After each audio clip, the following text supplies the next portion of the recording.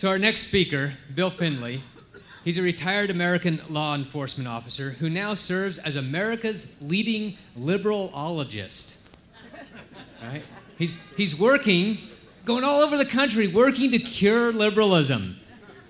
It's a disease that we hope disappears quickly, right? So he's trying to cure that in our lifetime. His Wild Bill for America videos are seen in over 160 countries and have reached millions. As a popular Tea Party speaker and radio guest, Wild Bill's mission in life is calling Americans back to God and country principles that founded this nation and were the key to the success of the United States. As one of the first Tea Party members, Bill continues his policy of speaking the truth boldly and encouraging others to do the same. Welcome, Bill Finlay.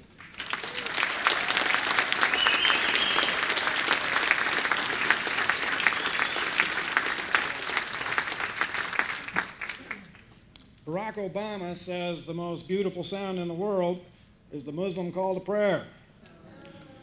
I disagree. I think the most beautiful sound in the world is offended liberals screaming like chimpanzees.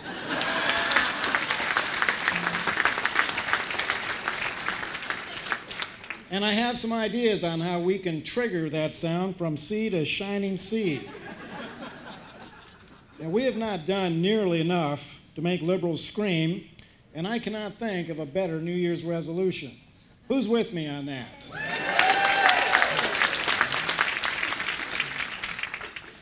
Well, they say that when you speak in public, you should start out with a good joke. So I was thinking, where do I find a big joke for the Tea Party? So I went to johnboehner.com. And I got his quote after the last election when he won again. He said, "I am so humbled that the people of Ohio gave me another opportunity to continue to fight for smaller, less costly, and more accountable governments." How's that for a joke?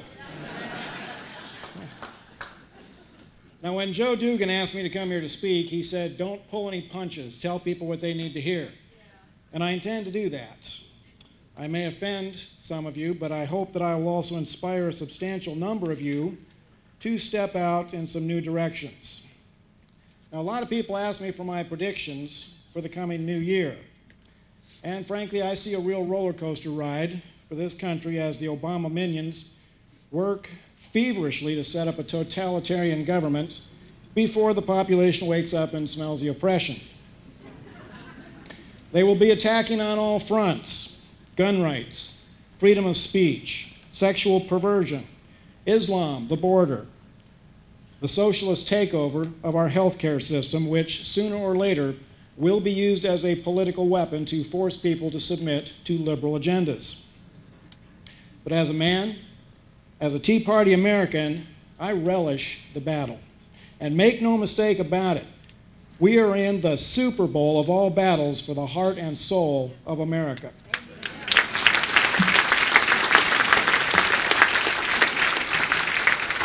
Everything the USA has ever stood for is on the line.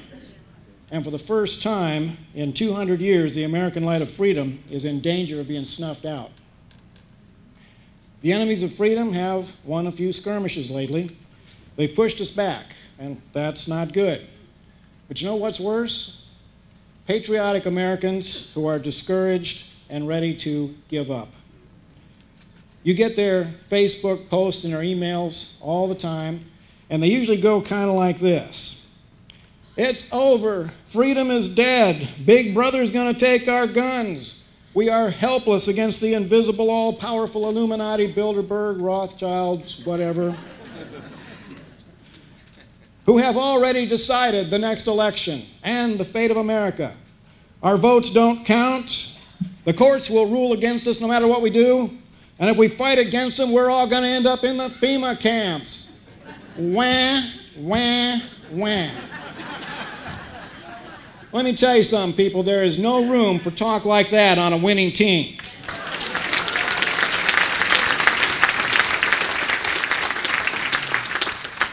What do you think General Patton would have done if any of his troopers had talked like that in World War II? Now, if you are one of those who want to give up, fine. You can quit. But for crying out loud, don't throw ice water on those who are determined to press on to victory.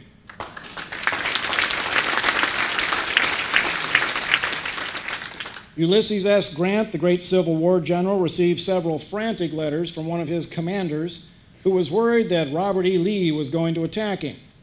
Grant wrote back, "I suggest you spend less time thinking about what Lee's going to do to you and more time thinking about what you're going to do to Lee." That quote should be on a banner over the door of every Tea Party chapter in America. The enemies of freedom should be crying about what we're going to do to them, not vice versa. And I have some ideas. The Tea Party has written 1 million letters, made 1 million phone calls, and over 1 million of us have marched on Washington, D.C.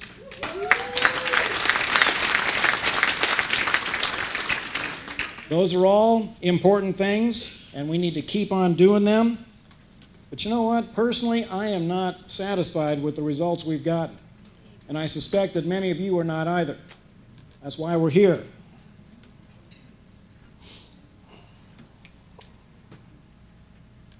So what can we do to make the Tea Party more effective? I have been thinking about ways that we can supercharge the effectiveness of the Tea Party.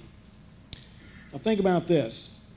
The special forces of the U.S. military are the most feared fighting units in the world. Why? Because they use unconventional tactics and they tend to strike the enemy where they are least expected. They are small in numbers but well trained and very focused on their mission. They know their mission and are 100% in on fulfilling it, as well as their oath. Now, even though our battle for freedom is not fought with bullets, it's fought with ideas, what would happen if the Tea Party was to take a page from the Special Forces Handbook and we became a bit more unpredictable? What if we started hitting back at the enemies of freedom in ways that they do not expect? What if we applied unconventional planning and strategies to the Tea Party mission? Now, I did a video a while back called Tea Party Special Forces, where I raised that idea that Tea Party members working in small groups with very specific missions, like, for instance, disrupting the cash flow of corrupt politicians. Shutting down their money supply would be like a red-hot branding iron on their butts and might finally get their attention. And that would be a whole lot more fun than writing letters. That video got the attention of Captain Larry Bailey, former commanding officer of the Navy SEAL Training Center in California. Captain Bailey called me and said, "Man, Bill, that could really work. We got to work together on this." So I have been working with Larry's group, Special Operations Speaks, a team of America's finest Special Forces military commanders, retired, who are still fighting for the freedom of their country.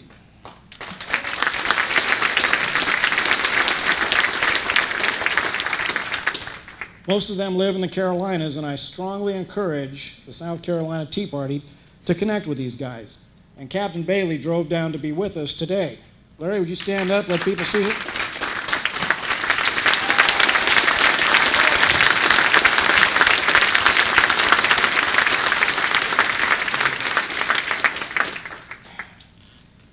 Another problem that I see is that the Tea Party is only a fraction of the size it should be.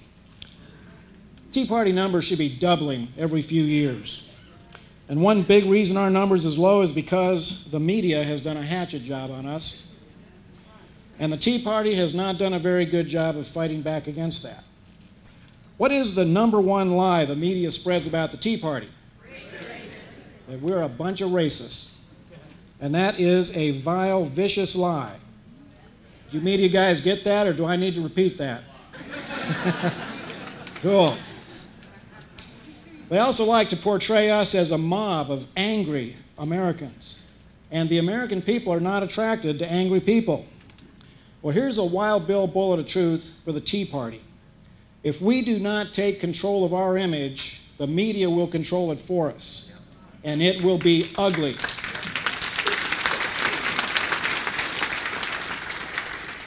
Every Tea Party chapter in America should have a person assigned to work as public relations specialist to build and protect the reputation of your Tea Party chapter in your city. And we will never get a fair shake from the left-wing media. We will never win them over.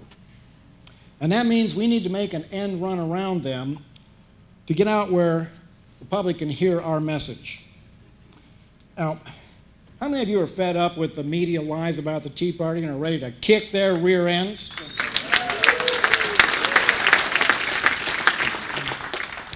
We need the support of the American people. We need 100 million of them to sign up and be active Tea Party members. Now, many of those people will never come to events like this because they've already been poisoned against the Tea Party by media propaganda. The only way we can defeat that is for us to go out and meet them face to face. I was a speaker at a Tea Party event in Tennessee last year, and we were so far out in the boonies, we didn't even have cell phone coverage. We were out there allegedly so that the NSA couldn't find us.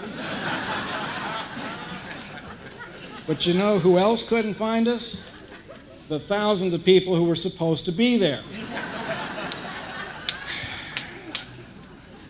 Joe Dan Gorman of Intellectual Frog Legs was there, and we decided that if the Tea Party is going to be effective, we need to start dropping our events right in the middle of enemy territory.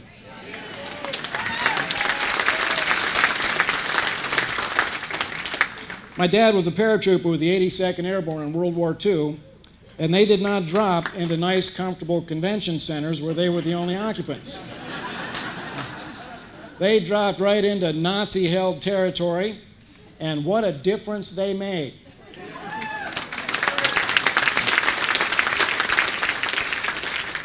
We need to start looking at holding our events in areas where there is a lot of pedestrian traffic, where the passersby can hear the Tea Party message probably for the very first time. And we need to go where there are a lot of ignorant voters. College campus would be perfect.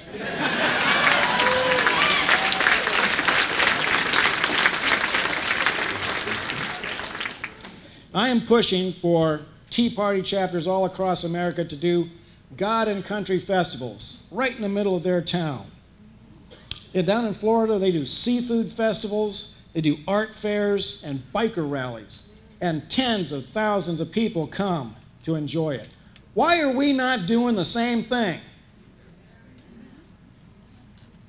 Picture the finest people in America, you guys, throwing a bash where every man, woman, and child in town is invited to enjoy good food, good music, dancing in the streets, there's a novel idea for Tea Party, and to hear inspirational speakers.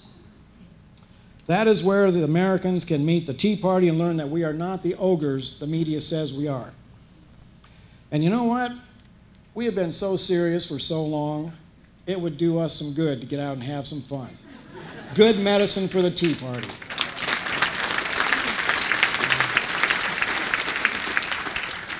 I have spoken at Tea Party events from here to California, and they've all been held behind closed doors, well, or out in the boonies, where the only people who hear the message are already Tea Party. I am challenging Tea Party America to spend less time in these nice, safe venues, less time in those nice, comfortable chairs, to get out there in the arena where the American people can finally hear what we have to say.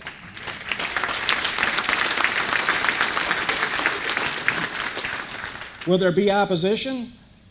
I hope so, because controversy draws attention to the message. We should not shy away from controversy. In fact, we should be stirring it up with all our strength. We should be stomping all over the politically correct nonsense and doing it as publicly as we can.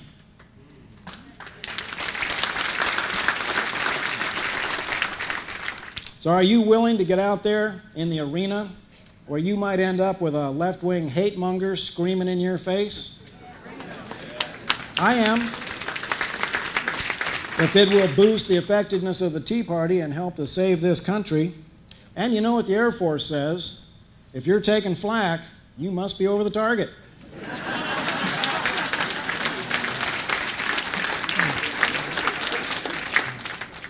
Another way to make an end run around the media blackout is the Billboard Project.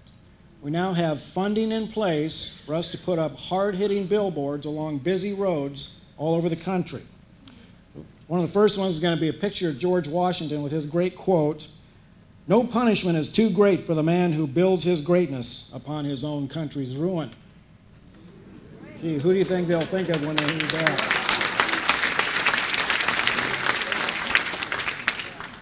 And my personal favorite is that the USA is still one nation under God, whether the bad guys like it or not.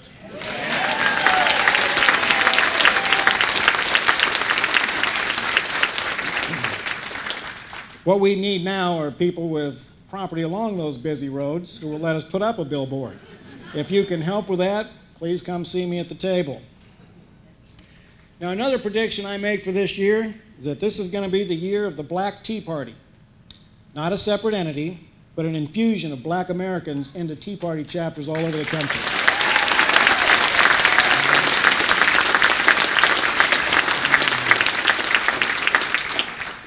With Tea Party stars like Alan West, Herman Cain, Kevin Jackson, Mia Love, Lloyd Marcus, Ben Carson, it's obvious that there is no racist element in the Tea Party.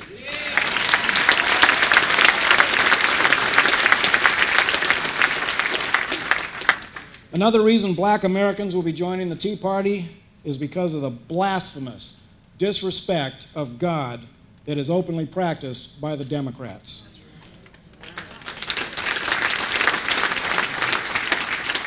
Promoting immorality is their #1 agenda, and they are arrogantly pushing blacks who have faith in God down a road that they just cannot go down.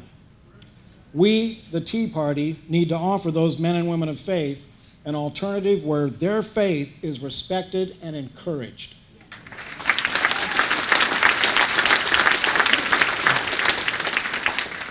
And on that note, let's talk about what the enemies of freedom fear more than anything else.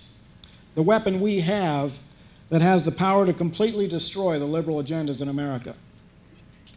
Every Tea Party event I have ever been to has opened with prayer and an invocation. This one opened today with a worship service.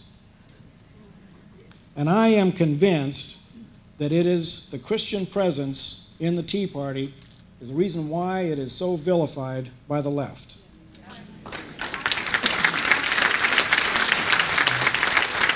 Yes, ma'am. Back in the 60s, when the left-wing attack on American values began in earnest, what was the first thing they went after? Prayer in the schools, prayer in the Bible, in the public square. And they've been on a rampage ever since then to eradicate anything that brings God to the national conference. I'm getting the signal here, so I'm going to skip ahead to the fun part. How appropriate that we are here right after the Martin Luther King holiday. Martin Luther King Jr. had a dream, and it was a good one. He dreamed of a day when skin color would not matter anymore. A day when character would be more important than skin color. But when we look at what's happening in the USA today, it's pretty easy to see that Dr. King's dream got hijacked along the way. I believe that racism would have died out in this country a long time ago, except that some people figured out that racism can be very profitable, both financially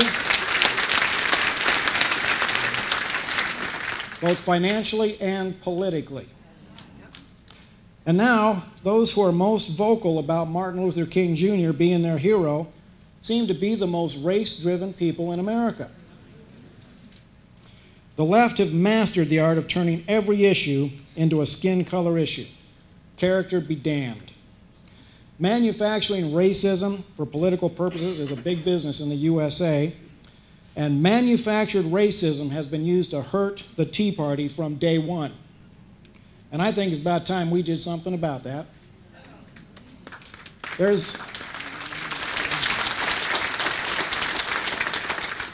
There's no doubt in my mind that if Martin Luther King Jr. was alive today, the liberal left would spit in his face because he would be such a threat to their political agendas.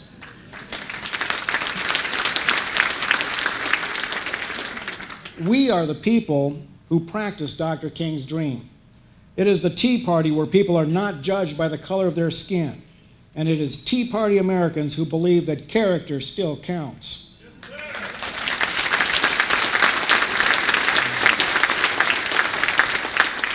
So today, I am officially announcing that the Tea Party is taking Dr. Martin Luther King away from the liberal left.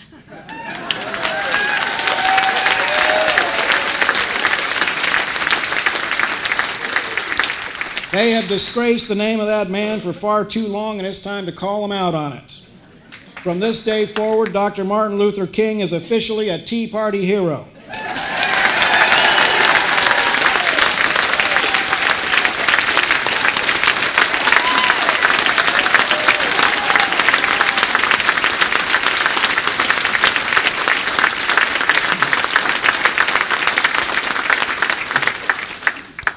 And to you race-baiting promoters of division and hatred, you're not getting him back until you renounce your shameful skin color politics and start practicing the politics of character.